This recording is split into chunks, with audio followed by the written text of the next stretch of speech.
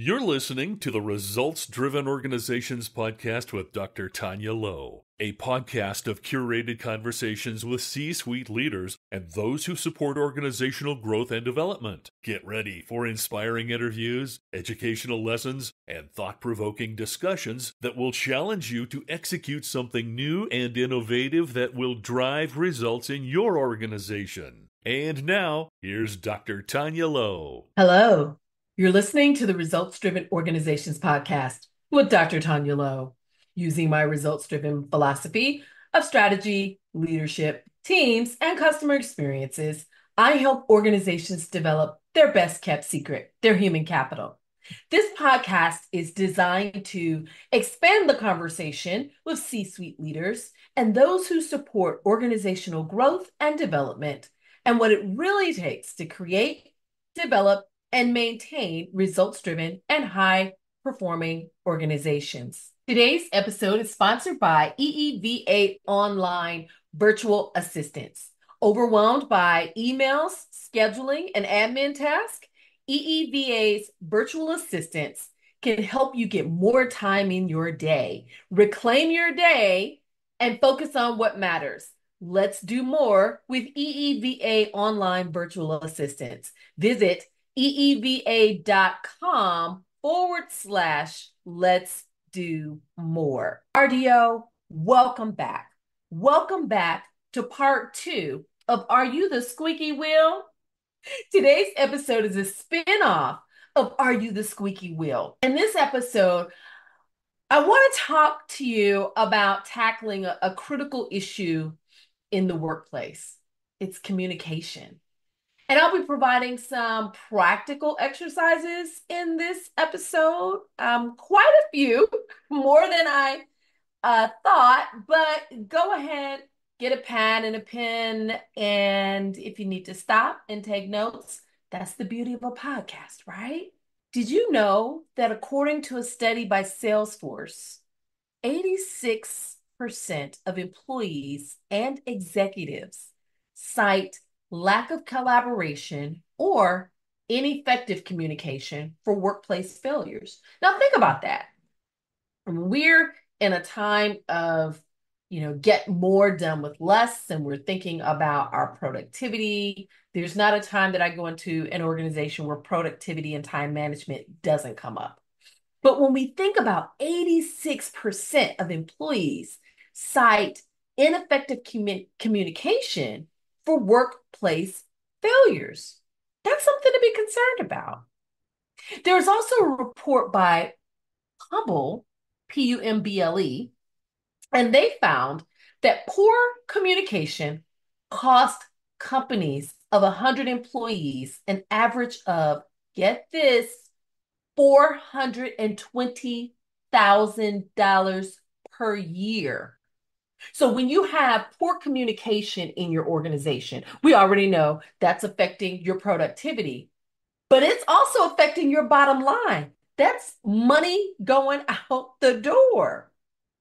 These statistics underscore the importance of effective communication in the workplace. It's something that's never going away, even with the increase of more technology. If you have humans in a company, you've got to focus on communication. The good news is, in a study by the Journal of Applied Psychology, they found that teams who received communication training and development, right, showed 19% increase in overall performance. Now, I added the development piece because oftentimes people will go into training and that's just it. I got the training, I got the certificate, I'm done. The development piece comes with accountability. Now that you've learned the knowledge, how are you going to use it? Who's going to hold you accountable? What's the ROI of you receiving this training? So today, we're going to provide you with practical exercises for both leaders and team members to improve your communication and foster a more positive work environment. Now, I'm going to tell you right now, this by no means that you don't want to bring me into your organization. This is an opportunity for you to get some skills to start, like now, like while you're listening, if you're driving in the car and you're headed to work and as a leader, you struggle with communication. You've heard it in your end of the year reviews. You've heard it from your staff members. You've heard it from everybody 360. You've heard it, right? So if you're driving in your car and you know that this is you, just keep listening. You can try these things today. So before I dive in, I wanna share some resources with you for those who will want to go deeper on this topic. And as always, they will be in the show notes page. When we talk about communication, there are a couple of resources that I always share with my clients. The first one is Crucial Conversations: Tools for Talking When Stakes Are High by Patterson, McMillan, and Switzler. Crucial Conversations. You got to check that book out. And when I'm learning a new skill, I'm at the age now where I need the book and the audio because that kind of creates a classroom effect for myself. So I can listen, I can highlight, I can make notes. Now, you may not be able to multitask in that way. Your brain may not work in that way, and it's okay. I'm just sharing with you what I do. The second resource is the Harvard Business Review article, The Science of Strong Business Writing by Bill Burchard. So, in a time where written communication is so key, people will write their communication before they have a verbal conversation with you. There's a science to writing so that people aren't offended, so that we monitor our tone in the writing, and so that we communicate effectively the points that we're trying to make. And so the Harvard Business Review article, The Science of Strong Business Writing, is also something that I encourage greatly, especially if you have a multi-generational workforce, and who doesn't today, right? And then the third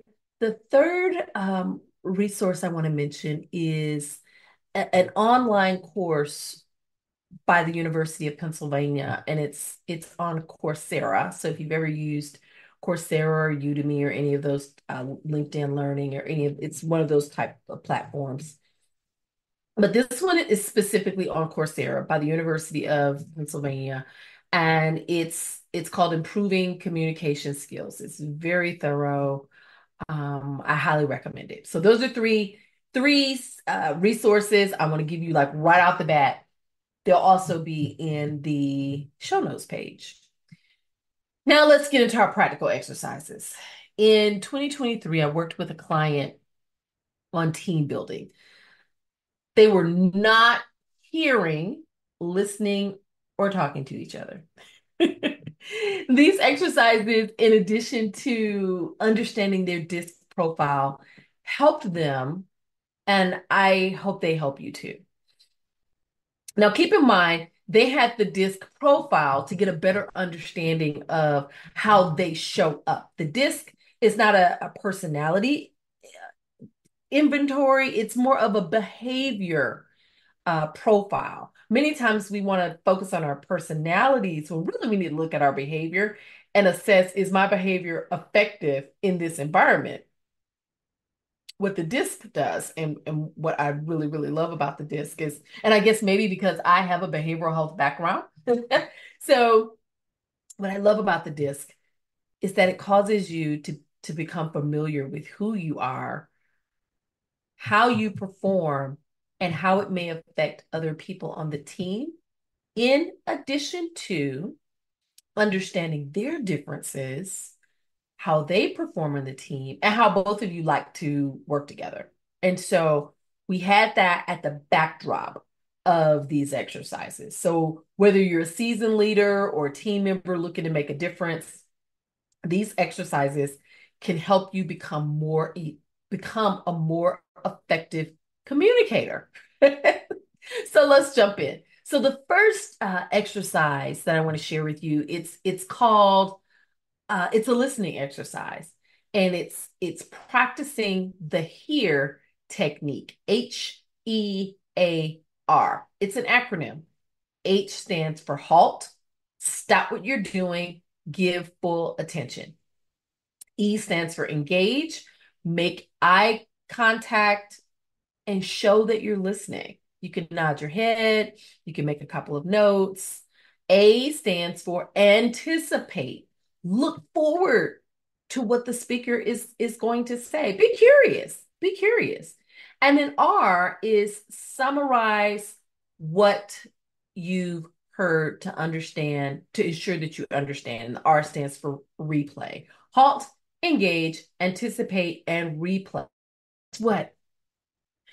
When you become an expert at communication, you can use this anywhere. You can use this when you're volunteering. You can use this at home with your family. Because I know that there's someone at the house that's saying, you're not listening to me.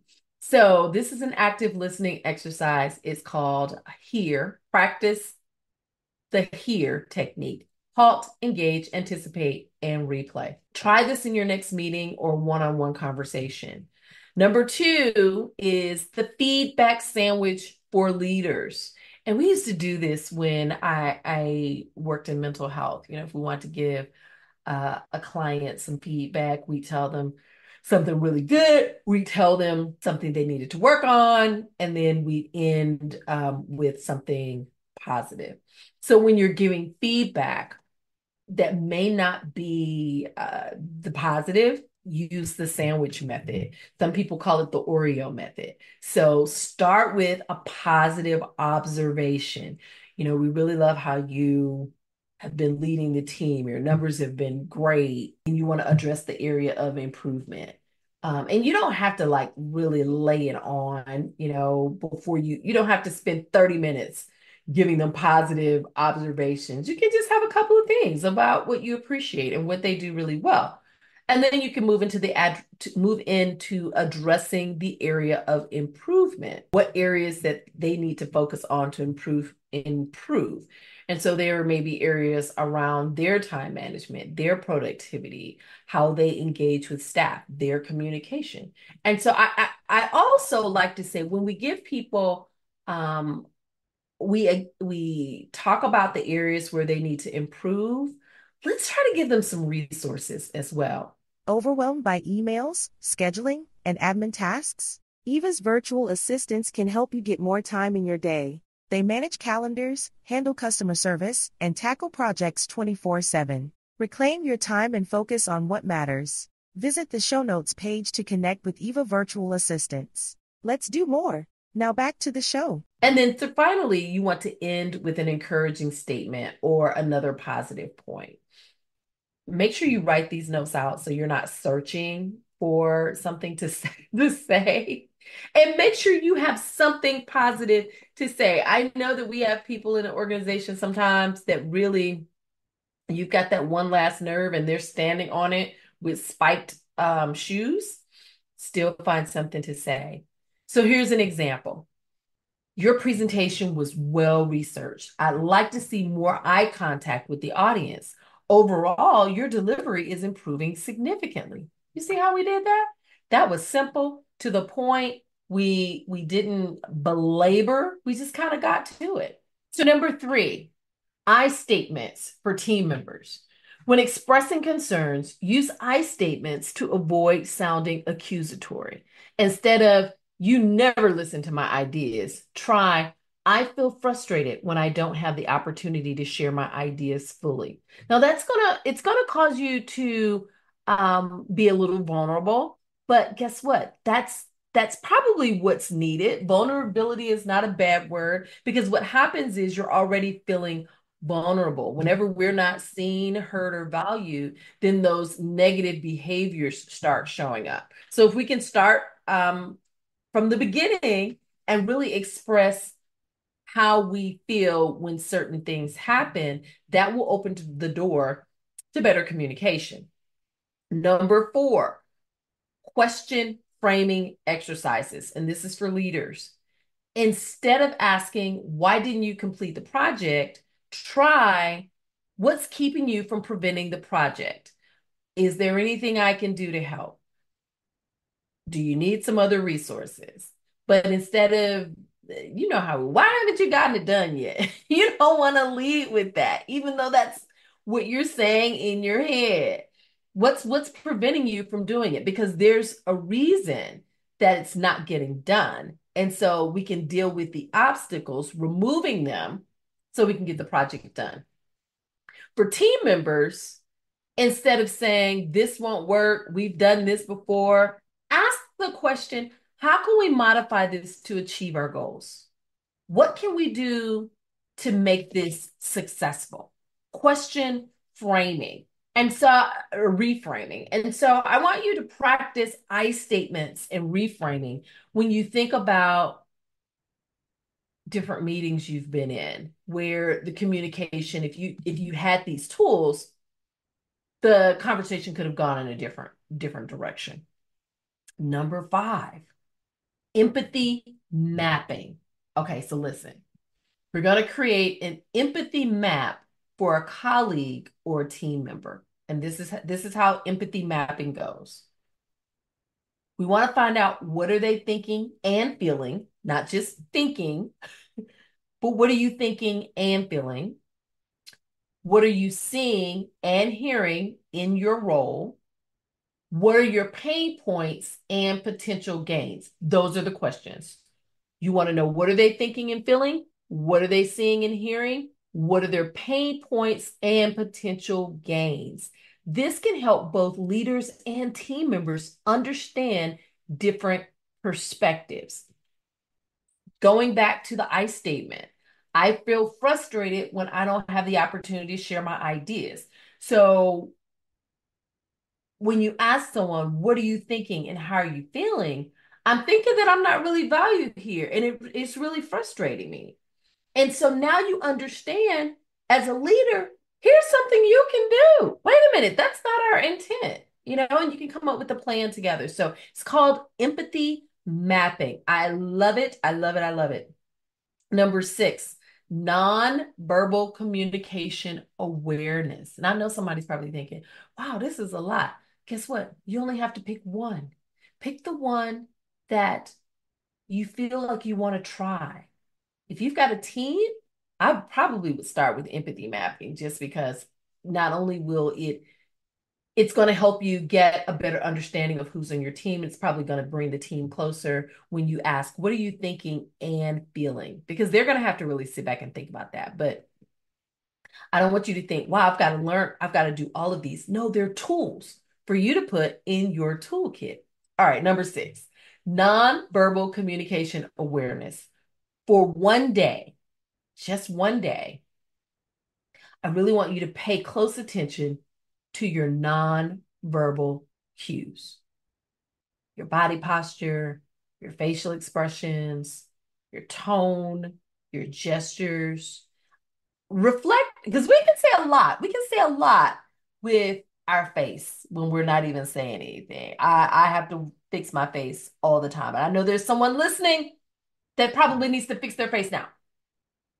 But pay close attention. If you've got to keep a small little compact mirror on your desk, to really pay attention, or have someone that you can say, watch my facial expressions, watch my nonverbal communication today, and give me a report back. I want you to reflect on how these might be perceived by others and adjust them accordingly. I was working with someone, they were new. They just graduated from college, maybe about 4 years ago. It was pre-pandemic. And her normal body language when people are talking to her was to just look at them. And so she said, Dr. Taunya, I'm thinking. And I said, well, that's what you should say. Give me a moment. Let me process what you were saying. I'm not muted. I'm not muted. I'm thinking. But people don't know that you're thinking if you're just looking at them. And so we had a great laugh about it. And I told her I kind of demonstrated what it looked like when she does it. And she's like, oh my God, is that what I look like? I was like, yeah, yeah, yeah, yeah. You look like you're just looking at them like they're crazy. Like you're looking at them, they're looking at you, you're looking at them, and they're waiting on a response. They don't know you're thinking. So, and she said she'd done that her entire life. No one had ever said anything to her. I was like, well, welcome to grown-up world now. It's time to learn some new skills. There's nothing wrong with taking a pause to process what was said or to think before you speak, but let people know that you're doing that. Okay. So, number 7, clear expectation setting. Oftentimes we don't set clear expectations and we don't get what we have in our brain back. We get gobbledygook back, right? Because we haven't set clear expectations. And so leaders use the SMART criteria to set clear expectations for a project, for an assignment. We know what SMART means. Specific, be specific, very specific. Not the specific in your head, but the specific if someone else picked it up, they would know what you were talking about. Measurable, achievable, relevant in time bound. That is how you set clear expectations. And if you have to tape it to your desk to remember to do that. Why? Because we have so many things in our head, and we oftentimes think that people are in our heads too, and they're not. And we don't communicate effectively. We say things like, get the thing over there, put it up there, and then lock it up in the thingamajig. Like what? Like you know what you are trying to say. I have no clue. So leaders use the SMART criteria. Team members, write down your understanding of your role and responsibilities. Then compare them with your manager's view to make sure that you both are operating on the same sheet of music. And that's how we minimize communication problems and issues. Number 8 is the appreciation circle. In your next team meeting, have each person express genuine appreciation for another team member's recent contribution. It doesn't matter how big or how small. Do you know the number of people in an organization that feel unappreciated and unvalued? And so it's okay to say, Jim, I really appreciate you helping me put the packets together. You didn't have to do that. It's not even in your department, blah, blah, blah, yada, yada. I appreciate you. Bob might not have even thought anything about it, but when someone acknowledges something that we did, especially when we may be going out of our way, it doesn't hurt to acknowledge it. Number 9, conflict resolution role play. I love this one. With a colleague, role play a difficult conversation. Colleague that you trust, especially if it's a real conversation that you're going to have later.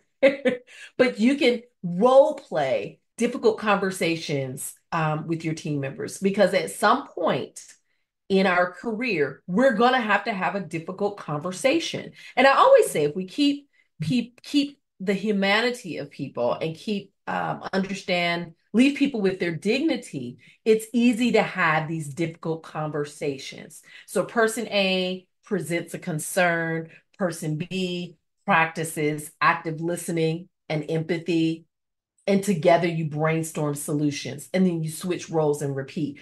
We love doing this in team building, because what happens is, regardless of whether someone will admit that they struggle with difficult conversations, I can almost guarantee you that 90% of your workforce struggles with difficult conversations. If you don't believe me, ask the people that live in their house. And then number 10, communication style assessments. Take a communication style assessment like the DISC or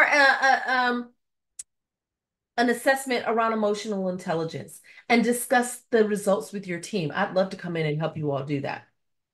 And we do that many times with companies because there are communication breakdowns. Like we said, 86% of organizations are struggling with that. I wonder what the percentage is in your organization. So remember, effective communication is a two-way street. It's not a one-way street. Whether you're the leader or a team member, it's all of our responsibility to contribute to positive communication. That is going to enhance the culture. It starts with you. It doesn't start with, well, when this person does it, then I'll do it. Because guess what? If you haven't practiced it, you won't have the skills. It's like, well, when I get ready to build a house, then I'll buy a hammer. Well, you got a house and all you have are screwdrivers. So you don't have time to go get a hammer. Learn the skill now. So this week, choose at least 2 of these exercises to implement. Pay attention to how they impact your interactions and the overall work environment. Remember, small, consistent efforts improve communication, and they can lead to significant positive changes in the organization. Keep communicating, keep listening, keep driving results.